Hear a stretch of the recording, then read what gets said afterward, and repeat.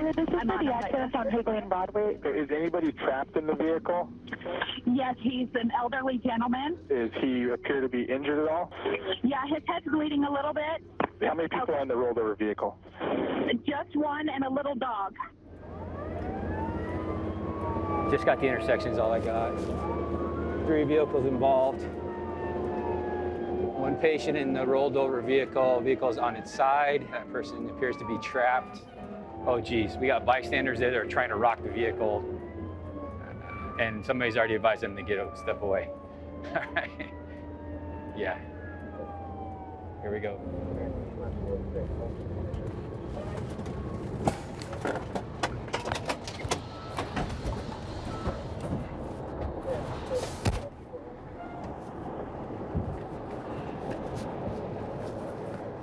Stay right there, we're gonna get you out, okay? Hey, where's the glass axe? Hang on, we're gonna come in and get you. Stay right there. John, I want to take this windshield so I can talk to him at least. He just looks like he's trapped. Cover yourself with the blanket. Yeah, pop it.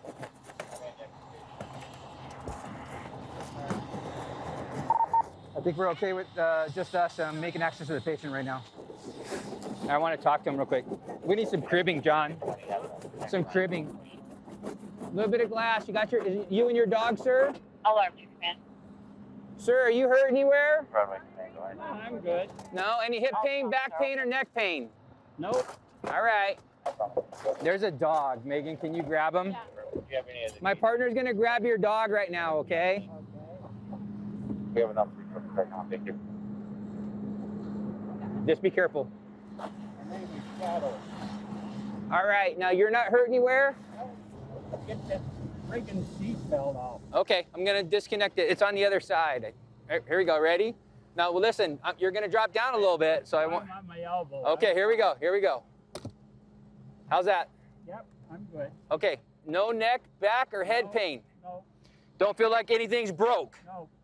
You think that with my help you can twist up here and get out of this?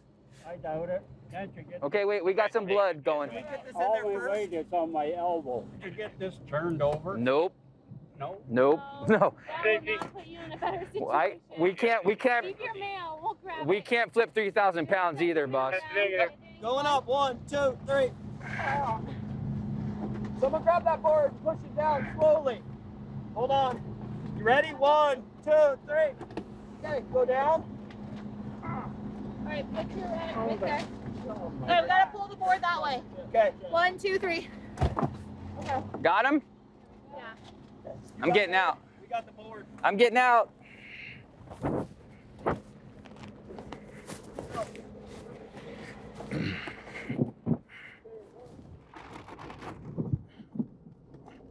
He had a small puppy in his hand, and I made sure we got that out because the dog was terrified in there. So the dog is one of our patients too at that point. So I made sure that the dog got out first. Plus, we don't want him biting anybody. That could be that's an issue too, or getting in the way of what we need to do to get the patient out. We're responding to a report of a rollover with entrapment. 704 on the scene. How many patients do we got in there? 2. You want me to break this? No, because... Yeah, I mean, he'll be able to... How you doing, man? So let's get vitals on him real quick. I don't want to move this car too much because him partially hanging out. Yeah. How you doing, man? You're good? Are you hurt anywhere? I know. I understand that. I got to wait for the fire truck to get here so we can get this vehicle stabilized.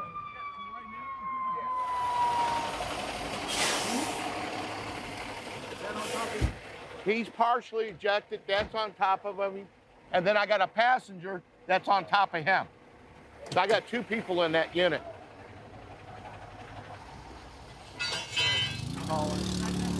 They're securing the vehicle with blocks of wood. They got the hearse tool here, and they have to figure out how they're going to establish access to the patient. They're going to probably be busting glass, so they got sheets that we put over the patient, trying to keep them from getting glass on them.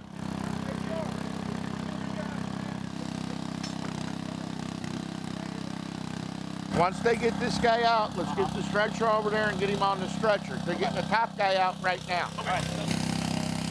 Looks like what they're doing is everything's gonna be cut except the pulse between the front and back window.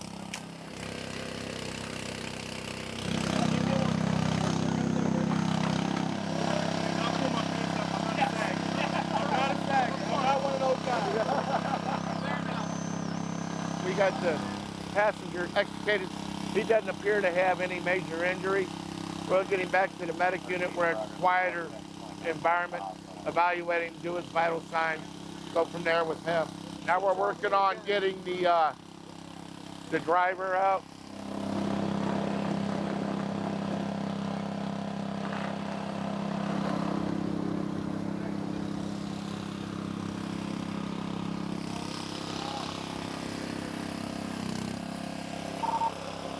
(704), second patient's extricated. 704, second patient extricated. Okay. We're gonna look you over in the ambulance. Let's be easy with it. You got a pretty good knot on your head, man. You should go to the hospital, get checked out, all right? Hey, can you stick it? There you go, perfect. Huh? Yeah, he's fine. We got him over in the other ambulance checking him out, all right? He's worried about you. Once we were able to get the front seat passenger out, it made it easier to get the driver back up through the window opening without the car moving and causing him an injury, and we were able to get him out. Given the situation, both of them are pretty lucky. They've got very minor injuries, mainly from broken glass.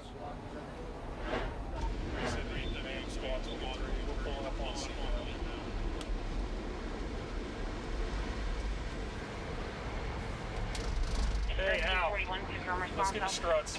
Oh, can you just get those struts out? We'll take a look in a second, see if we actually need tools.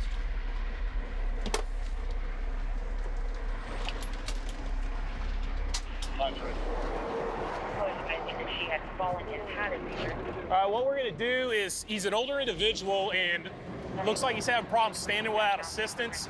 So we're going to put a seat collar on him. We're going to go ahead and flap the front part of the roof of the vehicle so we can make access to help him up and get him on the stretcher. Make sure his head's covered up. Doing that. Cover him up. Yes, sir. See all this glass up here? It's going to break, so keep your whole body covered up for us. Yeah, we don't want to get any in your eyes or anything like that. Yep. All right, shields down. He's breaking glass. Okay.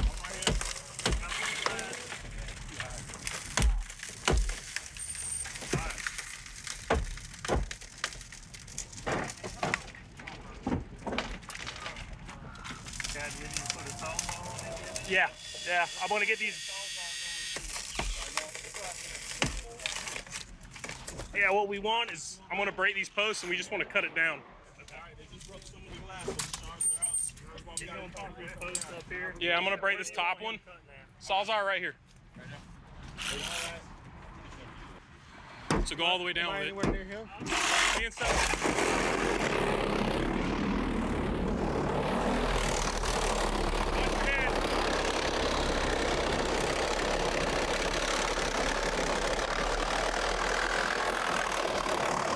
Bring the blade back just a little bit.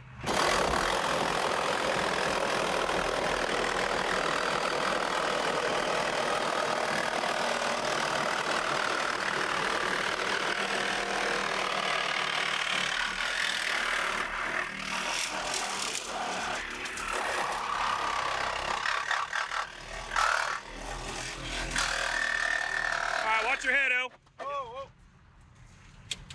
You all right? Okay. All right. Backboard in here. Come on, recovery team.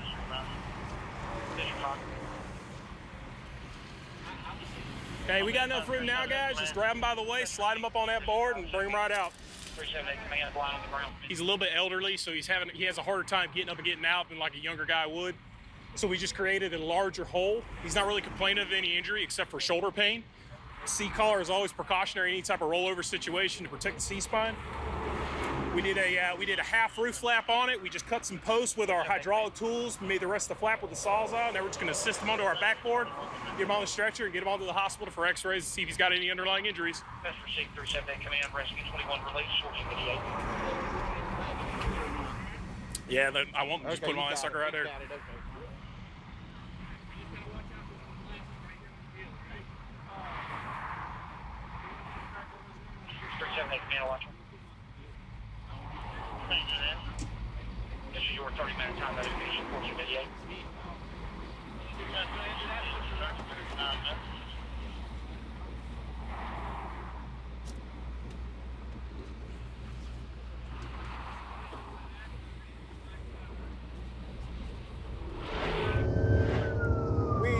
Just got a call for a vehicle accident. It's a rollover with entrapment. We don't have any other updates, so we don't know how many patients. And then, of course, extrication can take extra time. We'd have to call a truck, which helps us in case the vehicle needs to be stabilized or the people need to be cut out of the vehicle. We just have an engine responding with this. So those are a couple of our major concerns right now. And I think there might be somebody still in the car.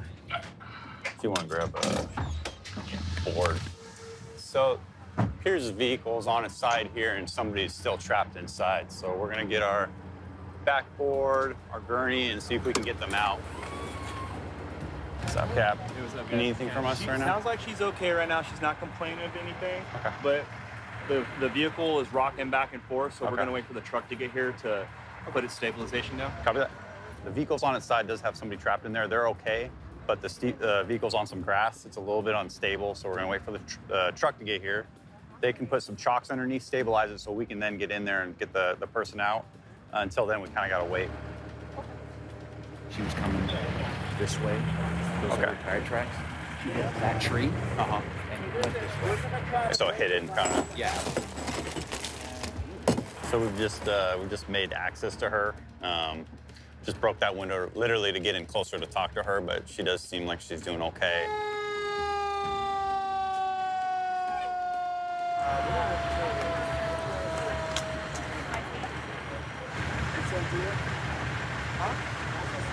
Yeah, we can. I'm just saying if we can get her out just like this too, if not,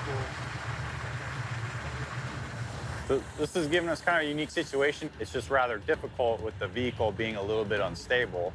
So we're trying to figure out if the person's able to stand up, help lift herself out with us helping.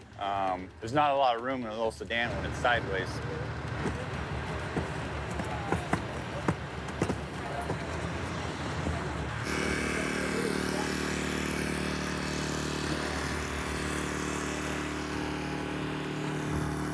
If they, Tito, if they want the collar, I got that right here too.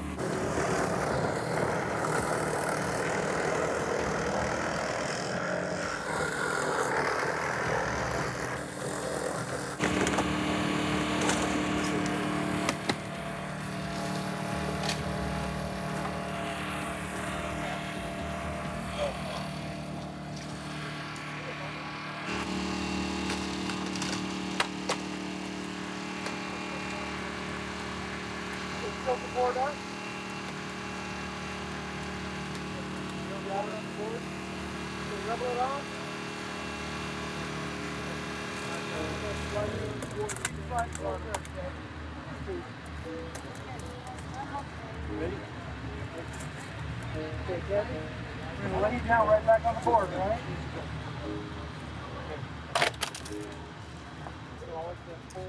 We have a collar?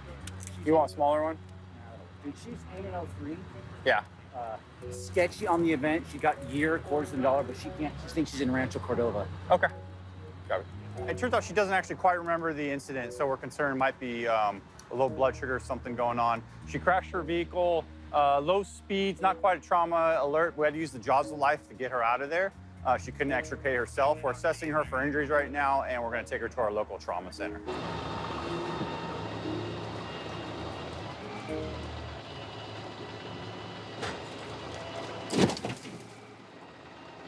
Hey guys, I'm Matt Iseman from Live Rescue. Subscribe to A&E for more videos and catch full episodes on aetv.com.